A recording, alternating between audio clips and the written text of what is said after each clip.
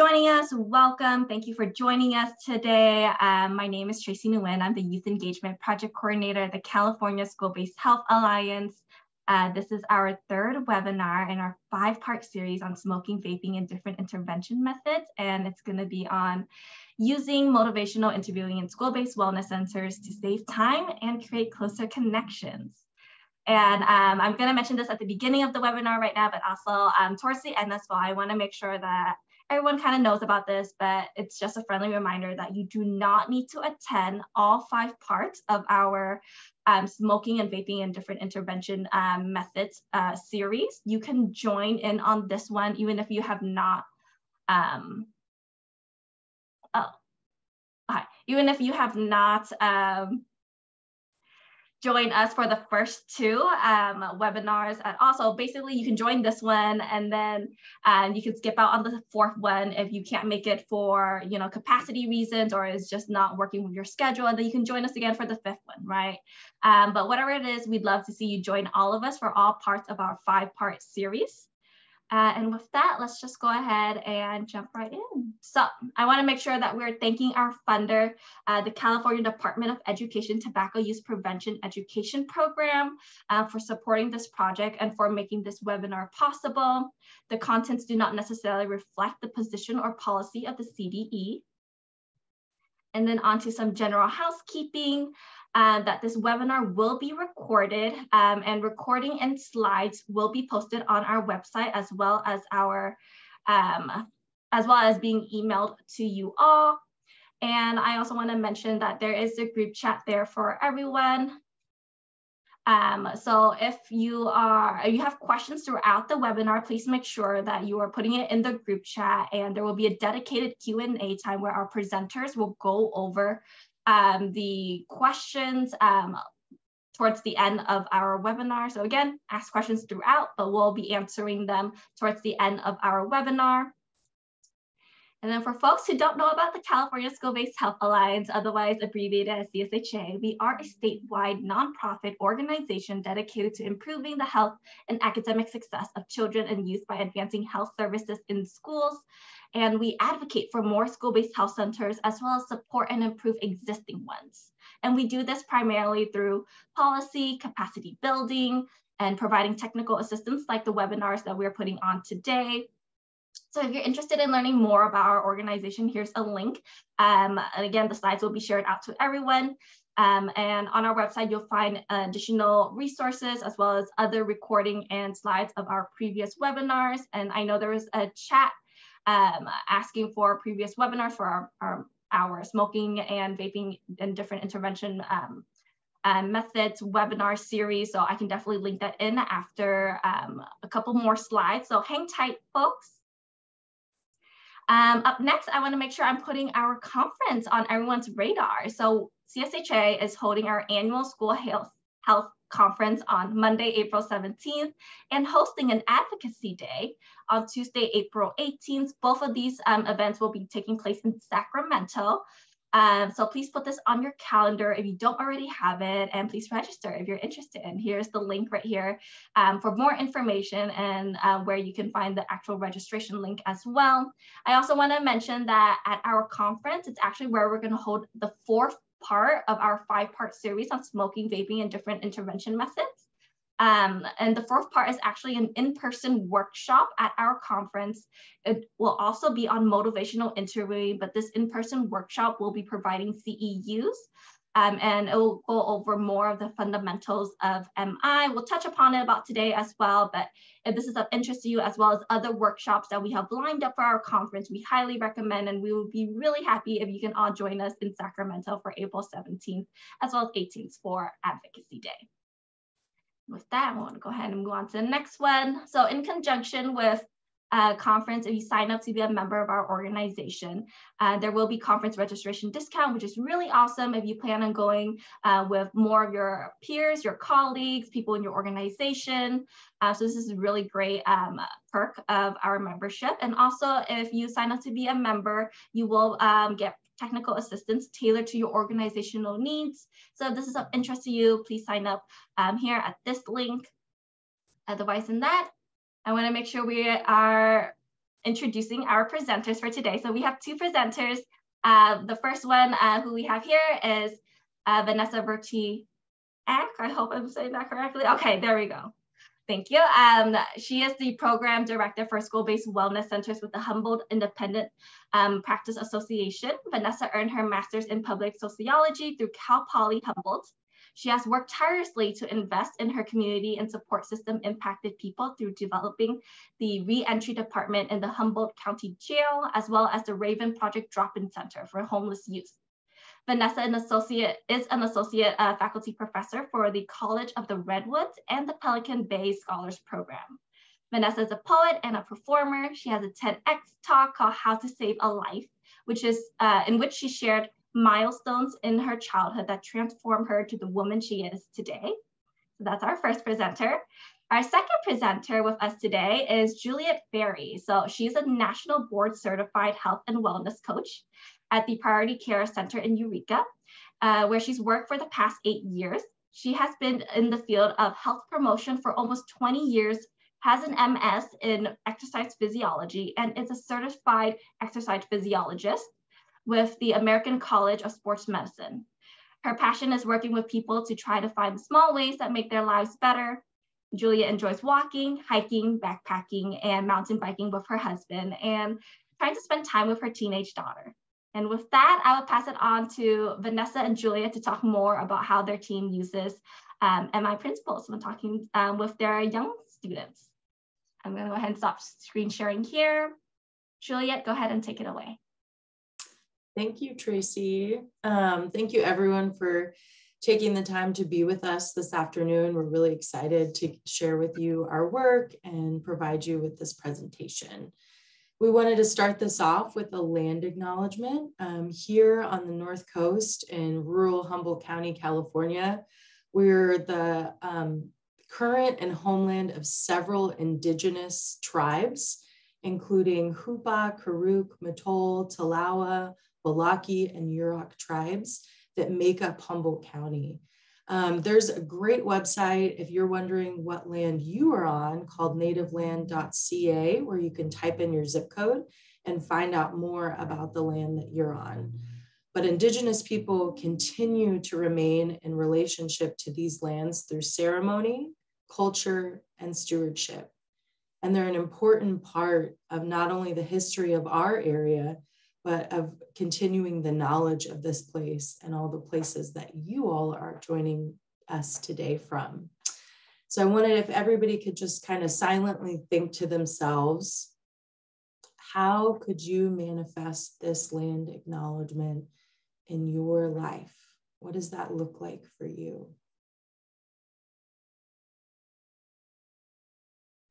And I know for me, one way that I manifest that is by when I go camping or go to a park or a beach. If I see trash, I pick it up, I take it with me. I see myself as a steward of the land and myself as an extension to the land that we're on. So I want to just invite you all to think about that for yourselves. So thank you. Next slide.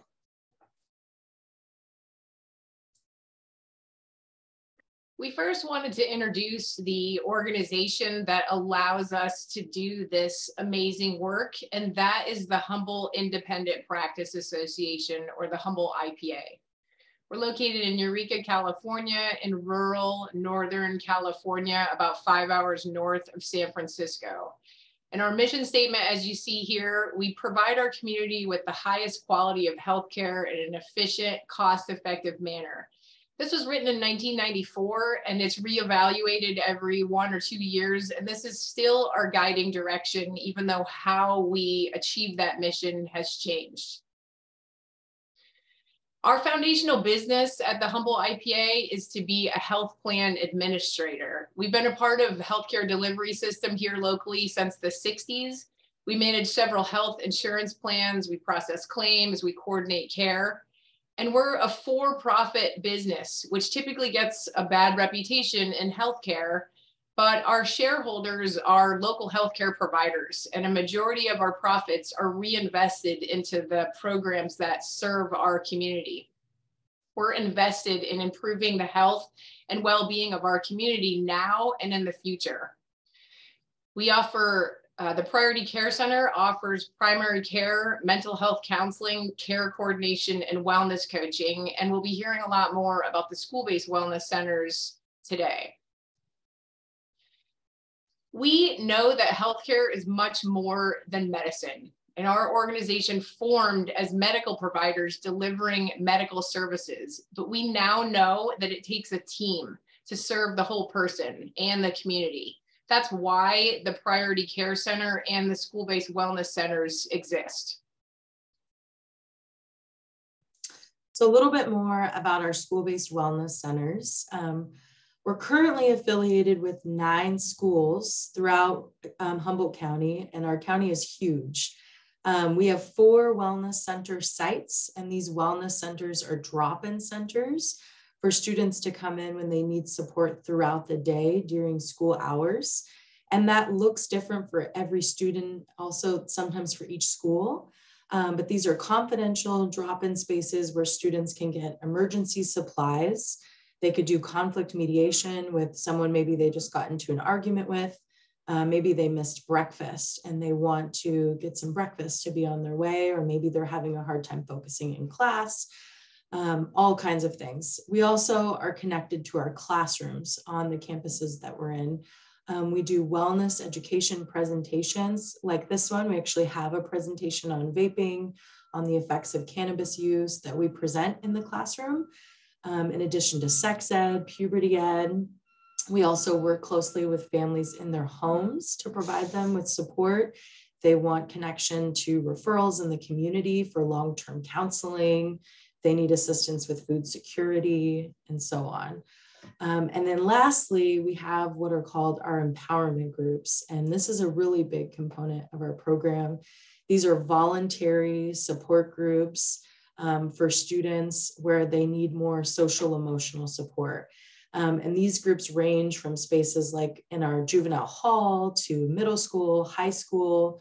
There's safe spaces where students can take off the mask, especially we see this in our young men's group, and really express their emotions and what they're going through with their peers. And yeah, these are incredible spaces. So we're excited to talk a little bit more about these in the presentation. Our learning objectives today, we heard about the Humboldt IPA. We're going to be talking about what is motivational interviewing, or MI, why we use it, core techniques, examples from the field, and then takeaways. Motivational interviewing, as I'm sure a lot of you already know, it's a collaborative conversation, a shared conversation. MI is done for and with a person, not to or on someone. We're not trying to, it's not a way of tricking someone into doing something that we want. The practice was developed by Stephen Rolnick and Bill Miller as a method to support behavioral change, and it strengthens a person's motivations towards their goals by exploring their own reasons for change. We as practitioners create the atmosphere. We're listening for and responding to change talk, and then we help the person make a plan. There's no end goal. We're not trying to make the person do anything because we don't need the person to change. It's their life, it's not ours. And this is a foundation of motivational interviewing, and it's one of the ways that prevents burnout.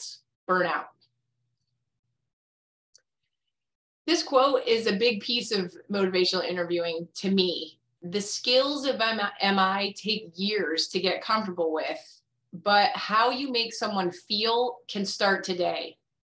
And the quote from Maya Angelou, I've learned that people will forget what you said. They'll forget what you did, but people will never forget how you made them feel. The spirit of MI is as critical as the skills. As practitioners, our role is to create the atmosphere. We're listening for change talk. We're responding to that. So one of the pieces, collaboration. Again, MI is done with a person, not to them. We're collaborating on something. We're working on it together. It's not a trick. Acceptance. The clinician is not judging the other person, and understand that the person has autonomy in their life, even when that person's choices are different than our own. That's a hard thing to remember. And it's actually what prevents burnout as well. It's not our choices. We might be doing something different. Compassion. The clinician wants what's best for the person, because change is really hard. And we need to remember that people choose substances in this example for a reason. And evocation. We all have what's needed for change within ourselves. And the people that we're working with also have it within themselves. Our task is to be kind, to be curious, and to call that change forward. In MI, clinicians are not trying to convince the person to change through debate or argument. In fact, the creators, Miller and Rolnick, found that the more you try to convince someone with logic and arguments, the more likely it is that they're going to back off and defend themselves and their position and their reasons for. You're just making them 100% positive that they're doing the right thing for them if you start to argue with them for change. So we want MI to be a dance. One person moves and the other person responds. That's flow. You're not tied to the outcome. You're not trying to wrestle someone into what you want. Wrestling is exhausting. And it happens when we start to fight against resistance. This is really difficult to remember, but it's another reason of how we prevent burnout. Wrestling causes burnout. The core skills for MI are open-ended questions, affirmations, reflections, and summary. And we'll go through these on the next slide. Open-ended questions. Could you imagine a coworker returning from vacation and this is how you ask them how it went? Did you go on vacation? Yes. Did you go to Mexico? No. Did you go to Hawaii? No. You would never say that. You would just get one piece of information at a time. You would say something like, tell me about your vacation. Then you would get so much more information when you asked the open-ended question. That's exactly the way that we can save time with this technique. A question was sent in to us of how does one best highlight the risk of overdose with substance use at present? And one way to do that is tell me what you know about fentanyl. Another open-ended question. Tell me what you know about the risks of buying pills off social media. Then we're not assuming the person might know the risks, and then we can save a little time and start from what they already know. Help me understand is another great way to start a question. Help me understand why your asthma has been acting up this month. Other questions that help move things to the next level, because you're helping the person think about the next steps, are what do you think you'll do next? Where might you want to go from here? If you wanted to quit smoking, how might you go about it?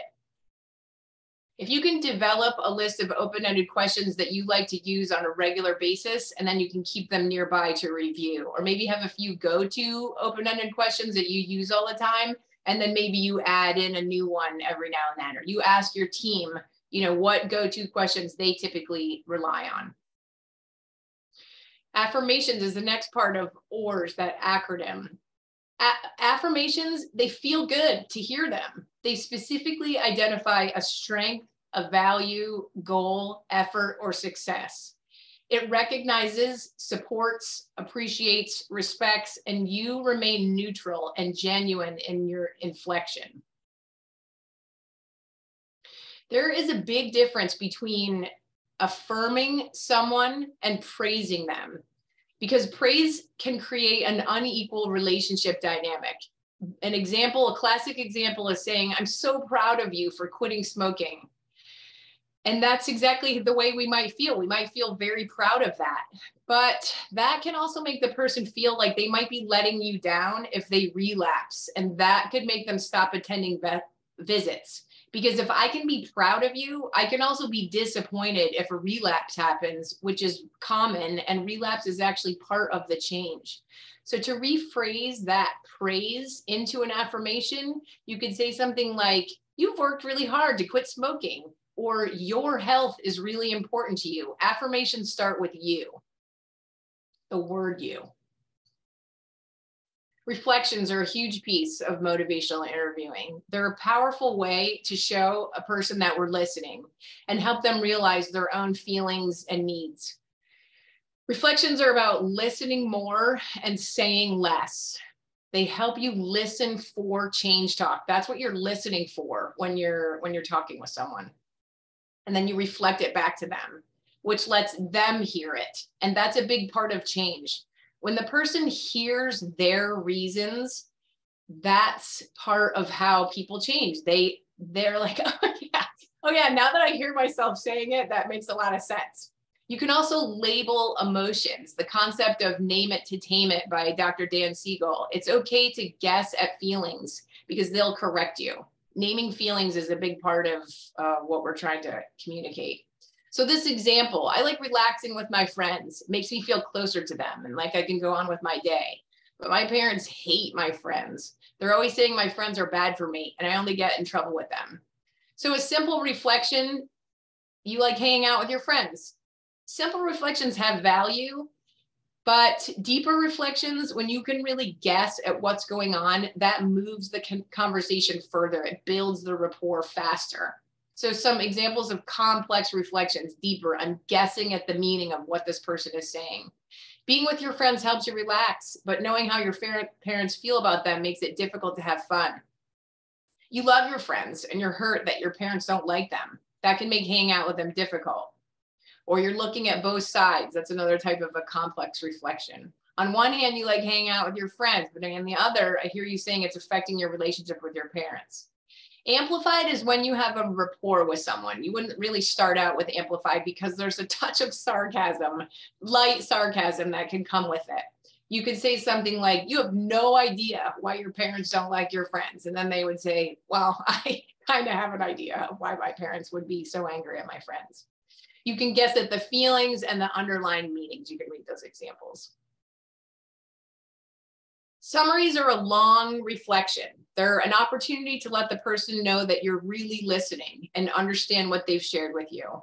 You can regather your thoughts, transition topics. It's easy to get off topic sometimes, and a summary can help redirect the conversation. You can also emphasize change talk that you've heard, and you're going to end with an open-ended question. You get to decide what goes in the summary. You can cherry pick. You want to cherry pick the change talk, and you want to really choose the positives, affirming and what you've heard of the person's reasons for change.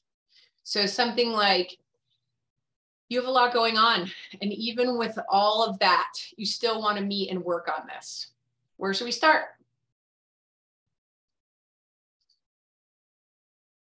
Change, remembering that change is really hard for all of us, and being aware of the resistance and rolling with it.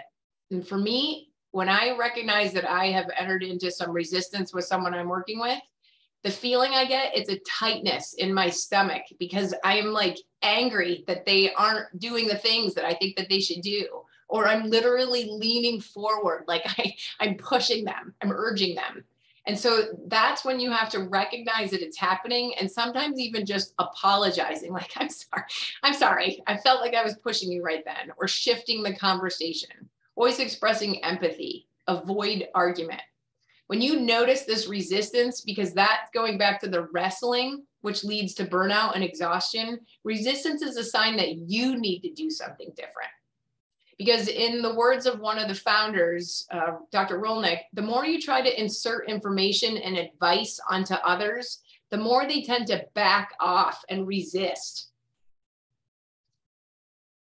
So we just learned what motivational interviewing is, the spirit of MI, and some basic skills. And now Vanessa is going to share with you how she and her team use these skills. The process, these 4 processes of MI are engaging a person in the process. You're building rapport. Then you're focusing the conversation. You're evoking the change talk, which is that person's reasons for change. And then you set the goals. And you notice that engaging is the outermost circle because you keep returning to this. Every time you hit a stumbling block, you go back to engage and build rapport. Every time you stumble into resistance, you go back to engage. Thank you. Thank you, Juliet. Thank you for providing us with that foundational language. So for the sake of this webinar, we really want to focus on brief intervention. Sometimes people call this diversion.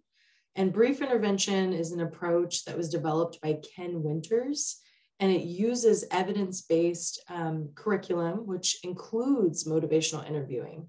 It's a short-term counseling intervention for adolescents who use alcohol and other drugs, who have a short history of use, are ambivalent about their change, and have low levels of dependence. The purpose of brief intervention is to encourage the adolescent to take a more active and reflective role when considering their own relationship with substances. The Center for Applied Research and Solutions leads an amazing in-depth training on brief intervention, which includes worksheets and handouts. We want to give them some kudos. If you are curious about a training specific to BI, here is their website for more information on that. Next slide. So I wanted to begin just talking about our process. For us at our school-based wellness center sites, so often we'll receive a referral from a principal, vice principal, counselor, that a student was caught vaping in the bathroom, vaping tobacco products or cannabis. Maybe they showed up to school smelling like cannabis. Maybe their eyes were bloodshot. We'll receive a referral and then begin working with the student. We'll try to meet with that student as soon as possible. This typically occurs at school, although we do home visits, as I mentioned in the beginning of the presentation. We'll introduce ourselves and then we'll go over some overall goals and expectations. We reiterate that this program is about the student and for the student. We stress confidentiality. I'll often say, like, although you've been referred to me from the principal, Miss Landy, for example, what you are going to share with me is between us, and it's really about you and your usage. Sometimes I have to reiterate that a lot if I don't have a relationship with the student. It's strange for them to be talking with an adult about their substance use. They're like not used to it at all, which makes sense. And then I stress that we're not here to make them change. It's completely up to them. So for the first couple sessions, we really focus on building rapport. Unless we already have it with the student, maybe we've met with them for something else on campus, anxiety, something else, conflict mediation. Otherwise, it's really important that we build that rapport. And sometimes that can look like getting to know the student, their likes, dislikes, their culture, which can influence the brief intervention. For example, if the student's first language is Spanish, then we want somebody to potentially deliver the brief intervention in Spanish, if that student would like that. It's all student-led in that way. And then we meet with the student for up to about 6 times, and then we offer follow-up meetings within 2 weeks to see how they're doing with their goals. So when we begin, we really want to talk with them about the pros and cons of their use. These are some open-ended questions that I use. I'll ask, what are some things that you like about your substance of choice? And usually students are, again, really surprised when you ask them. They're like, what? You know, did you mean to ask me this? But this is very intentional. It's important for us to understand what they like about their substance of choice. And then we encourage them to be completely honest. Sometimes if a student's stumped, we'll share maybe what another student shared. Of course, we would never say that person's name, but sometimes I'll hear this. Often it's things like smell, the feel of the device maybe that they're using, things like that, maybe bringing them closer to their peers. And then we'll ask the student, what are some things you don't like about your substance of choice? They'll usually have something here relating to their health, or sometimes the way other people perceive them for using the substance. And then this is usually where I'll ask the student how long they've been using and try and get a deeper understanding about their use in the first place. Sorry, I've got to drink water between all my talking. It is usually something deeper than a friend and I were just curious. Maybe they'll say that. I actually heard that yesterday. It was my 11th birthday and I felt like drinking was too much. So I was like, I'm going to go for vaping. So that's where you've really got to dial in your face, because sometimes we'll hear things, as you all know, where you're like, oh my goodness. But then when they get kind of beyond that initial reason why, it's usually something deeper. If there's habitual use, that it's a reoccurrence that's helping the student cope. So again, that's where it's nice to ask them about their initial reason for using. Then I'll ask, what were you doing before using your substance of choice? Get curious here. Use a ton of reflections. Sometimes we'll hear students say things like, oh, well, when I was upset, I would go out for walks in the forest. I would play with makeup and do a bunch of costume makeup. I'd watch movies. I'd listen to music. You're going to return to whatever the student is sharing with you later on in your brief intervention. So it's great to try to understand what they were doing before they started to engage and rely on that substance. So then I'll ask, what are some good things about continuing to use as much and as often as you have been using? So sometimes students will get stuck here. Sometimes they'll talk about the benefits of keeping their friends. Oh, I'd maintain the same friend group if I were to use as much and as often as I have been. Yeah, sometimes this question will stump them. Again, I mentioned rapport building, and Juliet was talking about this earlier. You'll see on the slides the engaging part. Maybe during the rapport building or throughout your sessions, if you know this student or don't know the answers to this, ask them about their goals. So sometimes students will share things like, one of my goals is to graduate high school, or to have a good self-care routine, or be financially stable. So you can use this question, the what are some good things about continuing to use as much and as often as you have been, and kind of flip it depending on their goal.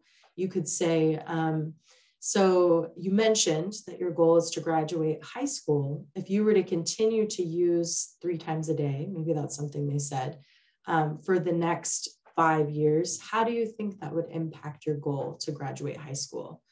When I was preparing for this presentation, I was reaching out to different students and kind of asking their thoughts, advice for you all, for providers. And one student said that she felt like really hearing that and playing the tape really helped that discomfort that arose of, gosh, if I were to really use 3 times a day, her substance abuse was cannabis, and I really want to graduate high school. For her to play that tape out and think about that discomfort really helped propel her to reduce her use. So that was something I thought I would share with you all as a tip from our youth. But of course, if you are going to use this idea of playing the tape, we always want to have empathy. We never want to judge the student when they're talking with us about their substance use. Another component is, what are some things that might get worse if I continue to use as much and as often as I do? This is where students might begin exploring addiction. Addiction is a strong word, and most people don't want any association with the word because of stigma. And they'll say, I'm not addicted. I could stop using right now if I wanted to. And depending on the student, I'll challenge them. Or I'll ask them if they've tried cutting back and why don't they stop? Questions around that with addiction. In our area in Humboldt County, we have really high rates of addiction, high rates of substance use compared to the rest of the state. So this is something I'm always thinking about, is supporting students with understanding addiction, the dangers of addiction, and how certain substances can lead to other substances perhaps later on in their life. And then just a reminder that if a young person begins to argue with you, Juliet mentioned this about resistance earlier. This is not MI. And then you'd want to pull back. We don't ever want to label or shame the youth. This is also meaning like, don't preach to them about how their behavior is wrong. You're really just trying to get curious about them and their history. You're laying out the pros and cons of their use. And our role is just always to be there and support. So, and then this might be a good place to set a goal. since it is one of your first meetings potentially with the student for considering the building rapport session. So you're going to ask them, what would it look like for them to cut back? How much would they like to cut back? How will they achieve this? And you're going to support whatever the goal they set for themselves, because they'll be more likely to be successful. So now we're going to talk about triggers. So here, first off, we want to try and define triggers in a way that they'll understand. And I will say triggers are sometimes people, places, things, smells that can cause unwanted or unexpected feelings. And that's usually a way that I've noticed that teens will understand what I'm talking about. And I really explained that triggers, understanding them is big. It's a lifelong journey. They can change over time. And it's so powerful when youth can begin to gain awareness around their own triggers. And it's painful sometimes when they realize that maybe their friends or their family are their triggers. Common triggers we will hear are the packaging, the smell of a product, being in places where they would use normally, feeling certain emotions like anxiety, boredom, depression, being alone. The weekends can be a trigger. I was working with a young person who shared that her grandparents were using cannabis. This was her substance of choice. And she shared that although they weren't using it around her because they knew that she was doing brief intervention with me, they would use it during the day and they would smoke in the house. And she knew that when she would come home and she would smell it in the house, that would be a trigger for her. And so once we understood those triggers, we would role play. So we role played her approaching her grandparents and saying, hey, Grandpa, you know that I'm doing diversion, brief intervention with Vanessa. And I just wanted to say, like, if there's any way that you could smoke maybe outside before I come home, it might be a little bit easier for me. And that was really hard for her to do, but she did it. And it's different for every person, every kid. So that's just one example. And then we want to, of course, once we know these triggers, we want to create alternative actions. So I mentioned earlier in the beginning, you're asking students, what did you use before you started before you started to use the substance? And you want to plug in. So if they shared a trigger for them, you could plug in an alternative action, which could be something like going for a walk, something they used to do, watch a movie, call a friend. So the next, we've got social support. So who is in the student support circle? We want them to try and name some people. If they don't have anyone, we want to explore with them ways to try and make new friends. It's important that maybe they have someone in their lives that isn't using their substance of choice. And maybe they're sharing with the people in their lives, hey, that I got caught smoking weed in the bathroom and now I have to see Vanessa every Thursday. I really am trying to cut back. And role playing with them, what would it look like to actually ask for help around that? Sometimes they'll hate the role playing. It's the most corny thing ever, right? But for them to practice it and make sure that they have a couple tools in their toolbox of what they will say is really important, and will help make them more successful in their journey with cutting back. And then, so I mentioned, when will they ask for help? What does that look like? And really encouraging them to tell people that they're cutting back. I mentioned if they don't have friends in their circles, that's where we internally, we would utilize our empowerment groups that I mentioned earlier, encourage them to attend an empowerment group to make new friends. There's wonderful activity guides in our community. I'm sure they're in yours, of places and opportunities to make friends as well. But you really want to troubleshoot any of these areas with them, from triggers to social supports to goals. Make sure that they feel confident. Now we're moving on to setting goals. So we're going to ask the student, what might get in the way of you might being able to make some of these changes in your life? So what are some things that you can do to be successful in these difficult situations when barriers arise?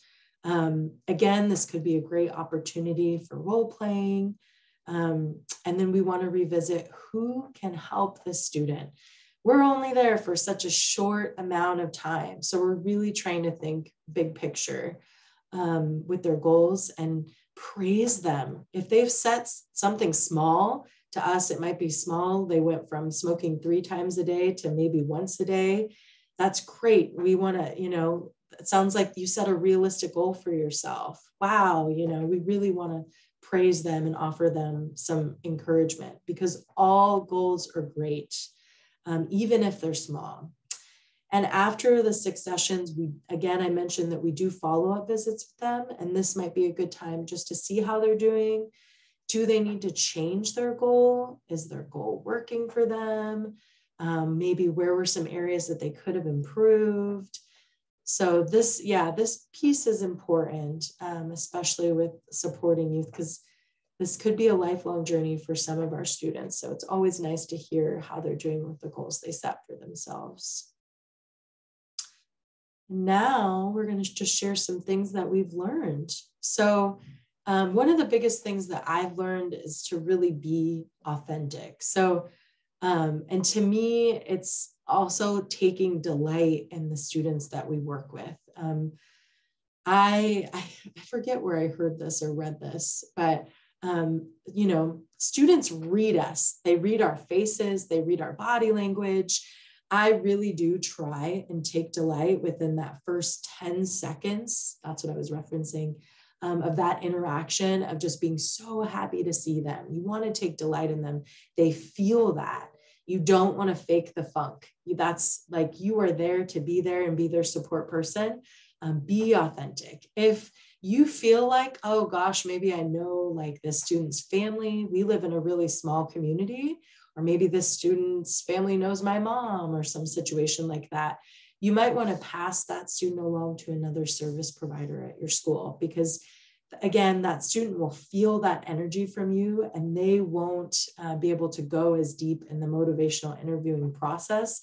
There's a barrier around the connection and the relationship they potentially could or could not have with you.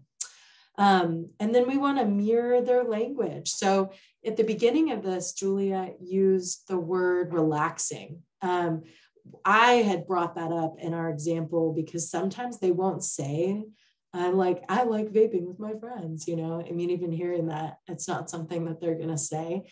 They might use code words like, I like to relax with my friends. So, and we know in this situation what the code word is, right? Relax.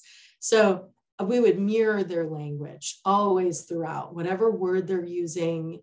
Even yesterday, still sometimes I get caught on the word vape. I'm like, are they using this word? And I'll ask the student if they're using something else. I'll use that word. I'll ask, is it okay if I use that word?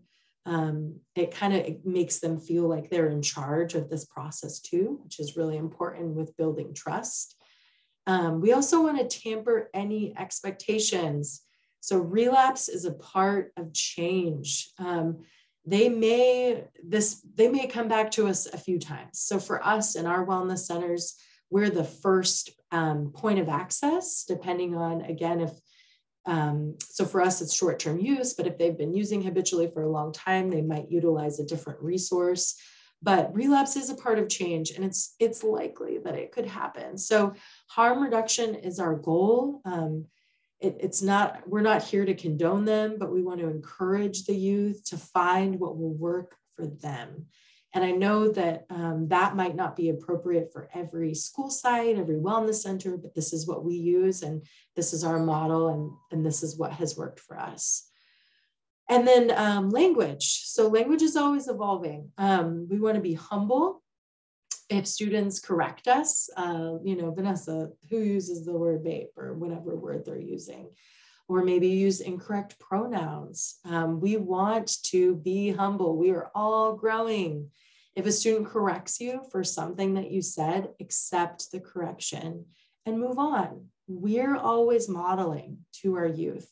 That's why we're here. And ultimately, change is up to them. And I feel like it's an honor that we get to be a part of that process of one step, one piece where we get to really see that student, relish them, take delight in them, support them, love on them.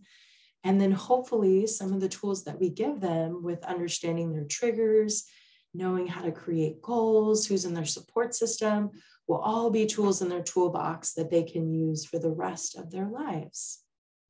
So thank you. If you'd like to stay connected with us, you could reach us on IG at Humboldt IPA Wellness Centers. And then this is our website, humboldtipa.com, and you'll find our school-based wellness programs page there. Awesome. Thank you so much. We'll move on to questions now. So we got a couple of questions in the group chat. So I'm happy to ask our presenters those questions. So first off, how do you address if the adults in the home are using drugs / alcohol? Yeah, this comes up quite a bit. So it's really unique to the student. Great question, actually, first of all. Sometimes we'll hear students that are maybe using, or parents that are using with their student, which is really unfortunate and painful.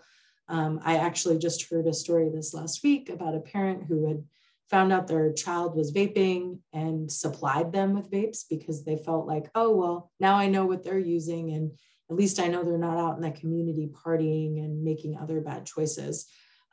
So without having a relationship with that parent, I would never go in and say, you know, shame on you, because we know how that's going to go. If someone's going to express shame or frustration towards us, we're going to shut down. So if it's a situation where it's putting the child in harm in some way, maybe they're being neglected because of the substance use, or again, maybe the parent is offering it to them and doing it with them, then that might be a situation where we have to include child welfare in the process. It's unfortunate when that happens, but if that does happen, I want to encourage everyone to be really transparent with the families and the students that you're working with. It's awful when you're caught off guard and you're completely surprised and you share something with someone and all of a sudden CWS is at your door. So when you're establishing those beginning sessions with that student, and then you actually didn't mention this, but you're also, it's assumed, but we do this. The principal calls the family and says, hey, so-and-so was caught in the bathroom. Now they're going to do, you know, diversion with Vanessa because they were caught smoking in the bathroom. So then we would reach out to the parent. Hey, I'm Vanessa. You know, how do you feel about your student doing this? So there is an opportunity for some relationship there, but I don't know, Juliet, there's so much I could say about this question. It's really unique to the student and the family. Juliet, is there anything you would add? No, I think that you answered it perfectly. Okay, thank you. Awesome, thank you for that, Vanessa. Another question is, what ages can we use brief intervention for adolescents? So can this be used with second, third, or fourth graders? Wow, I haven't done it with second, third, and fourth graders. I'm giving the face because I'm like, oh God, our second, third, and fourth graders using substances. But yes, in some situations they are. I think so. You know, I think as long as you tailor the language in such a way that they can understand it, then yeah, absolutely. For us today, and the purposes of this presentation, we're talking about 6th grade to 12th grade. But it could totally apply to college students in a dorm setting, and it could apply to elementary school students if some of the language was changed to a way that they could understand. Thank you for that. And then the other questions are, how long are each session? And is it 6 sessions and then 1 hour each? Yeah, it's about an hour each time. And I would say, I usually take up the whole period, but I also gauge it on the student. And I set that expectation, hey, normally we meet this for this amount of time, for this long, they know in the very beginning. But if something comes up that's really painful, I recognize that, like, I'm with them for only an hour on Wednesday, and I'm literally sometimes, not literally, okay, figuratively, not literally, everyone, ripping them open, their hearts open, And they're telling me all these things about their trauma and their use, and maybe their mom started using with them, you know, when they were 10, they had their first edible, and then I'm going to sew them back up and they're going to go back to class and carry on like everything's okay. So depending on the things that they share, I might draw it out, because that meeting that we just had asking about their initial reasons for using substances was really raw. So that's where you all know, as people on this call, I'm sure, that it's so important to meet people where they're at. So if you sense any rawness, then it's okay to stop, and it's okay to extend a session longer. It's okay. We're not married to the 6 sessions. It's just a guide. So that's what we do right now. Thank you for that. And then another question, could this be done in a small group setting, or is this individual only? I think it could be done in a small group setting. Again, you'd have to really build trust. You know, we have our empowerment groups, which are small groups, but we spend a lot of different sessions on building trust, creating group agreements, ground rules. So as long as you were able to really express the group agreements, which the students would develop themselves around confidentiality, then I think it could be done in small groups. But, you know, substance use, it's a pretty, like I was talking about addiction earlier and how stigmatized that word is and heavy that word is. It's very personal to some people. So I would just make sure that you had the right group and that the trust was there. Everybody felt comfortable if you were going to decide to do it in that kind of modality. And then I would say, like in the same vein, that if you are thinking about doing this on your campuses, making sure that the person that would be doing it is more of a neutral person. I wouldn't have the principal of the school doing it, or someone that's more of a disciplinarian or punishes people. I would definitely, like, it's more for a coach or a teacher where there's more of maybe a balance of power. I think that you'd be more likely to be successful in getting some honest answers. Awesome. So we have so many questions coming in. Just shows. Oh man, Juliet, feel free to take any you'd like to. I know I'm just like going for them. Yes. First off, yes, the recording and slides will be shared to all folks. So just reminding everyone again, because we do get a couple of those questions in. And then the next question for our presenter is there a training of the trainer model for this MI model? If so, they're interested in it.